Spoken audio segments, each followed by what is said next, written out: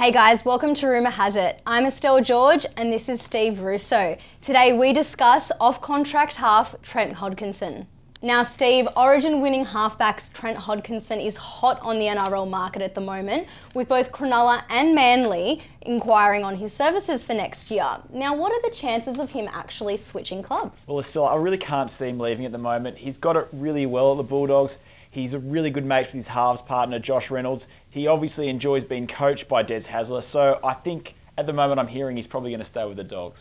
Okay, now will both Cronulla and Manly maybe be put off because of his indifferent form at the moment? I wouldn't say they'd be necessarily put off signing him. It may send his value down a bit, but no, I still think they'd be pretty keen to sign him. Okay, so which club needs Hodkinson more? Oh, definitely Manly. Losing Kieran Foran and Daly Cherry Evans in one full swoop, that's a difficult thing to do. You need a half, they need a half, they're going to have to go for him.